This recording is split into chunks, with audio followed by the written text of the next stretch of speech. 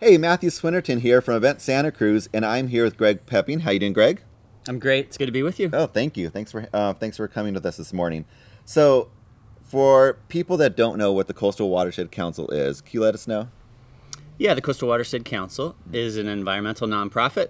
We've been around since 1995. We're focusing most of our resources on the San Lorenzo River and the bottom 3 miles of the river. The river's almost 30 miles long.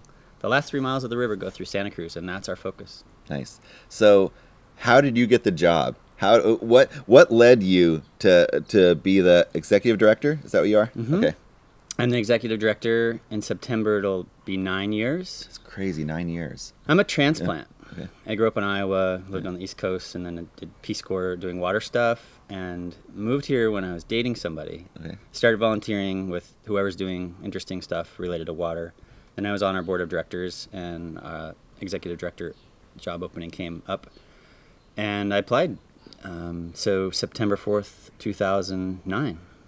So what is it about water? I mean, so you had this interest in water from before you had this position. What is it? There must be some draw that For water. Yeah. Yeah, water is special.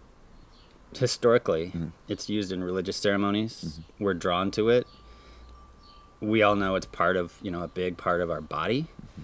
For me, I have a business background. I did business, and it was not very fulfilling. Right. I wanted to do something that was useful and productive and contributed to society. There's a lot of things you can do that fit that bill. For me, I did some traveling. I was traveling in Southeast Asia and on the Mekong River. Actually, I had an epiphany that I wanted to do water stuff. We all know it's important. For me, it just crystallized in a moment where I wanted to do a career change.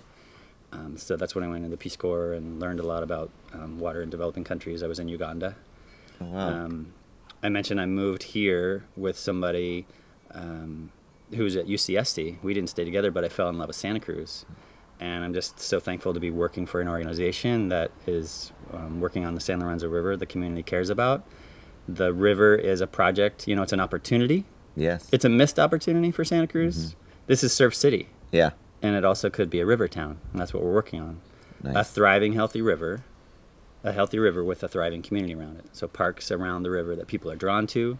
And that's a work in progress. So what is that work in progress? Like, what do you see? I feel like there's definitely a movement around the river now. Like, I think there's more enthusiasm around the river, partly because of you, or mainly because of you. Where do you see the river in the next 5-10 years?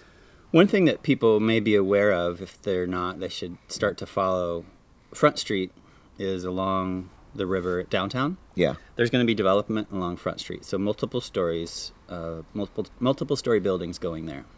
And that's the town changing its back. We've turned our back on the river, and now we'll face the river. So as development goes in there, it'll be mixed use. There'll be some housing, there'll be some retail or restaurants or whatever. And then as you're walking along the Riverwalk, there'll be a coffee shop there. Maybe there's an ice cream store there. So that's development that our job is to make sure that actually helps the health of the river. And do you really feel like that is going to happen in the next 5-10 years? I do. So plans sometimes just sit on the shelf. The downtown recovery plan after the earthquake was recently amended, approved by City Council, unanimously approved by the Coastal Commission, and that's great.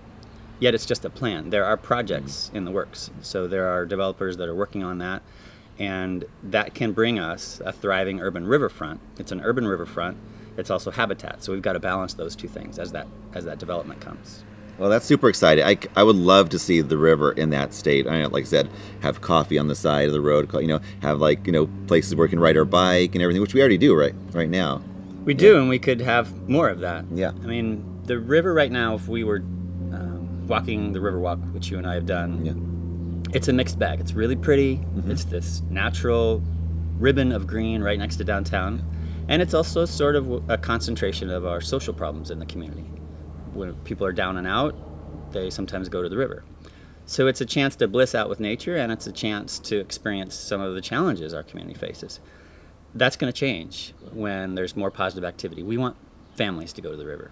We have lots of events where kids can learn about Yeah. birds and fish and bugs. Families can go and learn about invasive species and why native species matter. They can learn that the river is part of our drinking water source for almost 100,000 people in this community. The history of the river, the cultural identity of the river for different populations here. It's an economic driver for the community and could be more so for downtown. And in our fast-paced world, and, you know, people are going to be watching this video online. Yep. We're all connected to technology so much. It's true for me too. Yeah. It's a chance to slow down and be in nature right next to downtown. That's a special opportunity. That is. I've got a 5-month-old baby at home. We live right next to the river, and I think about, you know, you ask about 5 years from now, what's the river going to be like? That 5-year-old, I want him to have a better riverfront. I want him to have a healthier river that he can go splash around in and be safe at. Nice. It's super exciting. I can't wait for, you know, I love to see how this progression is happening. So I want to ask you one more question. So 9 years you've been the executive director of the Coastal Watershed Council. What have you learned? I mentioned that I'm a transplant from the Midwest. One thing I've learned is that it's hard when you don't have deep community ties here to be a change agent. So I learned a lot and met a lot of people. Another thing I've learned is that Santa Cruz is amazing. It's kind of it's an obvious statement, but I am really in love with Santa Cruz. I also think we haven't reached all of our potential. There's more possible here. Yeah. And change is hard here because people love it. Are you going to change it in the way I like, or are you going to ruin things? That's what we hear from people. Another thing I've learned is that you've got to be bold. That in general, I mean, it's true for my role as an organizational leader, and probably for most of us. Don't change things incrementally. Like, go big. And that's kind of a phrase, but it's something that I keep learning, is to not hold back, and that people respond to that. So what can we do? What can our viewers do to help you and draw awareness to the river? Ebb and Flow is this weekend. I'm not sure when this will air, but June 1st and 2nd is one of the best opportunities to go to the river. It's the Arts Council, City of Santa Cruz, Coastal Watershed Council, a bunch of different organizations bringing art and the artist community to the river. That's a unique opportunity to go to the river. In general, what you can do is go to the river. Go to the Coastal Watershed Council website or look at our Facebook page and see that basically we have offerings for people, ideas, events. People can go to the river and experience it, and we want to transform their view of the river, change the reputation, learn about the river, and integrate it into our daily lives. So come to an event or just go to the river and check it out yourself. We've done research on what's working and thriving river stories around the country.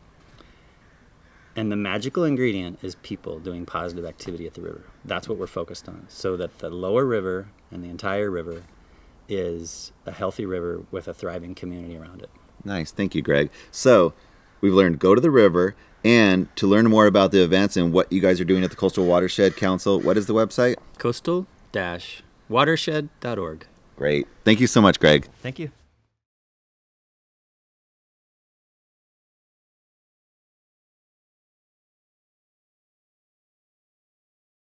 Hey, I hope you enjoyed this video. And if you did, and you want to see more, why don't you subscribe to our channel? We would really appreciate it.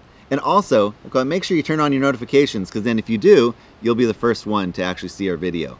And lastly, again, if you like the video, why don't you like the video? Okay, thank you very much.